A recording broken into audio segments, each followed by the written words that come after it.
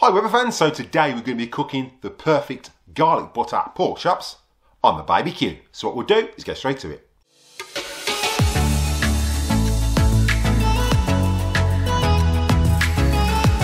Hi Weber fans, welcome back to the channel. Again, those who are new to the channel, if you find you're getting value out of this content, then contemplate.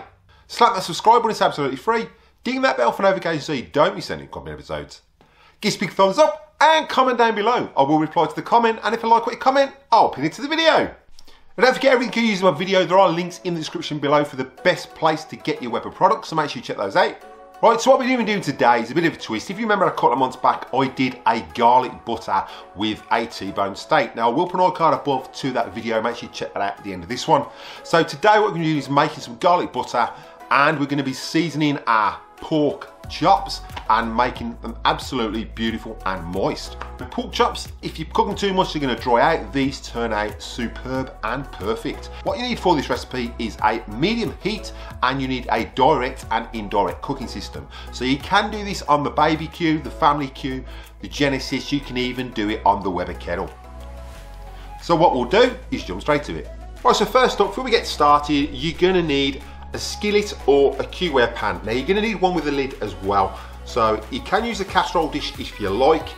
I can't fit the casserole dish in my BABT because I've got the larger one, so I'll use it on the Genesis, but I can fit this. Now the reason I use the bigger one is obviously you can get more space and you can get more food in there, and it does fit on the BABT a treat, and you can put the casserole dish lid on top.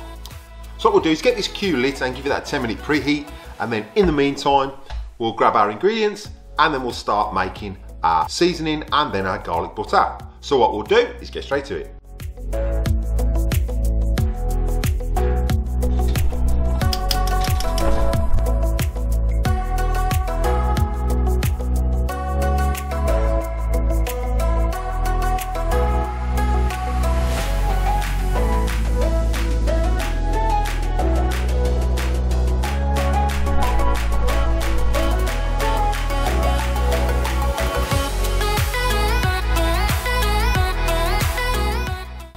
Right, so I'll quickly go through what ingredients we've got, and the recipe will be listed down below as well. Right, so for our rub, or for our seasoning should I say, you're going to have some paprika, some sea salt and some pepper. Like I said, the quantity will be in the description below.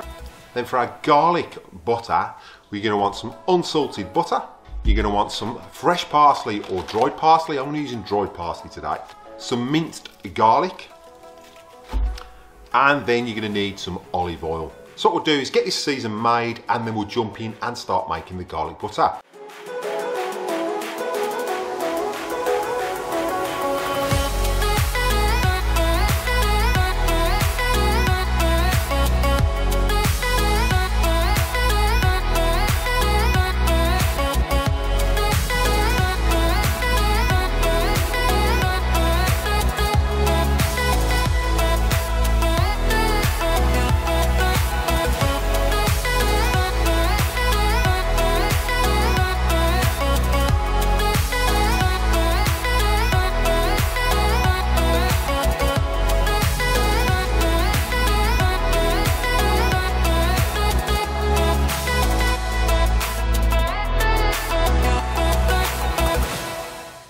Right, so now our pork chops are seasoned and we've made that garlic butter. It's time to get these on the queue.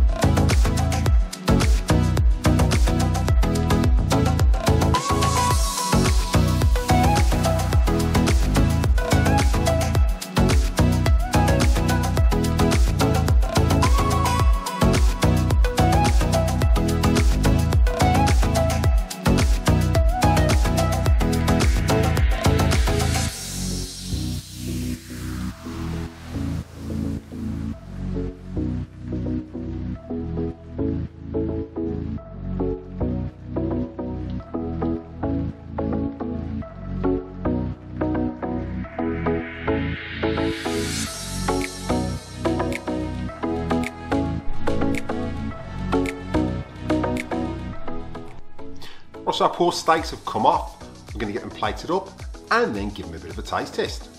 So what we'll do is get straight to it.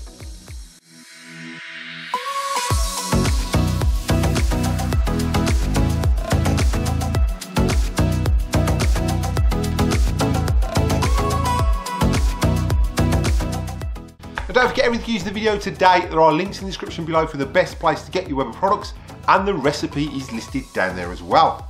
So make sure you check those out. So again, to do this recipe, all you need is an indirect cooking system and a direct cooking system for your qware pan or your skillet.